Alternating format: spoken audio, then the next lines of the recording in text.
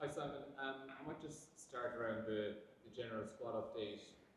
Just kind of talk a few players carrying niggles over the last few days. Everyone seems to be training out there. Are you all good to go for this weekend? Yeah, Aside from Dan and Craig, obviously. yeah. No, everyone trained today. Hef and Doki came in as well and took part of the first session. But yeah, everyone apart from Dan and Craig were available and trained. Um, how pleased have you been with the reaction this Saturday from what you're seeing on the pitch this week?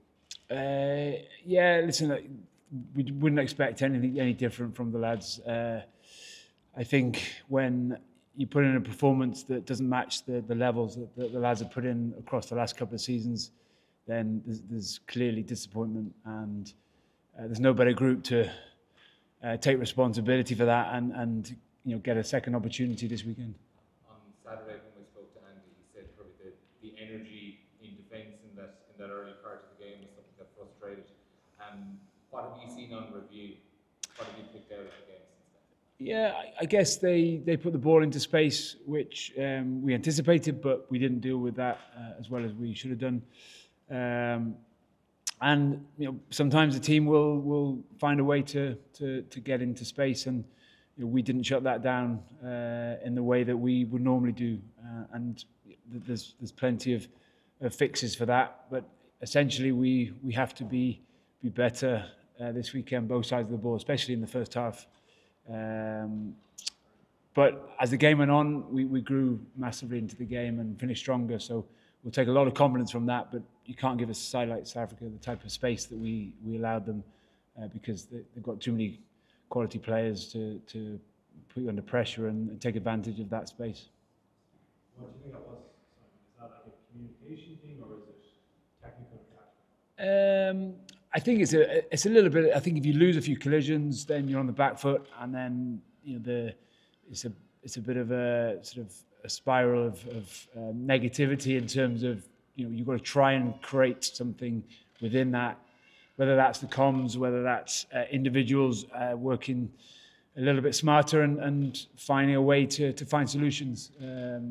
So it's probably a combination, Murray, of things that we didn't quite get right in that first 20 minutes when they got some decent gains from us. But like I say, I think after half time we fixed a lot of those things and it made us much more difficult to break down. And I thought in the second half we were much better both sides of the ball. Were you surprised that the Springboks started play and the approach to the game? In terms of The expensive. no, I think they've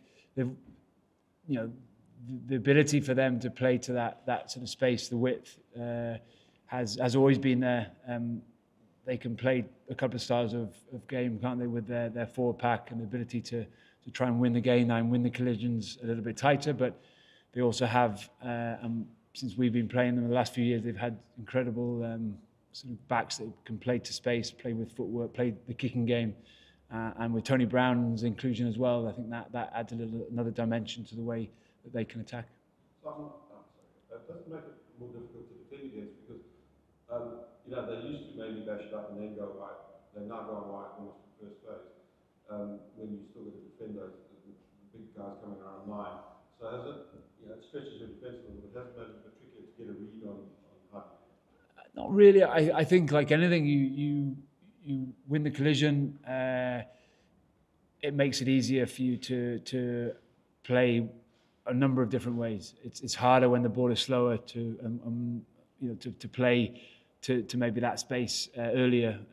We allowed them probably to gain some front football, and therefore that gives them an opportunity to play through us or play wider. When you win collisions in defence and when you're able to create time and tackle and slow the speed of ball up, then it becomes much more difficult for a team, like any team, to put the ball to the space. If they do, then I think they're doing that on your terms as a defensive team as opposed to their terms. So we know that we can be better in that area, making sure that we defend off nine, but also defend wider out. And to be fair to most teams of the world now, that they're multifaceted, and you've got to be able to defend more than one way.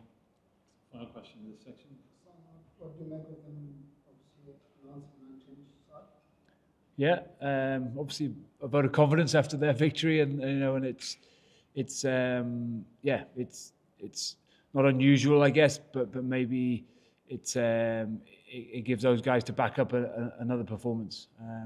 So we expected probably a similar type of team, and they've gone with the same 23, which makes it maybe it makes it a little bit easier previewing them, because we know a lot of their individuals, and we're aware of a lot of their strengths within their team.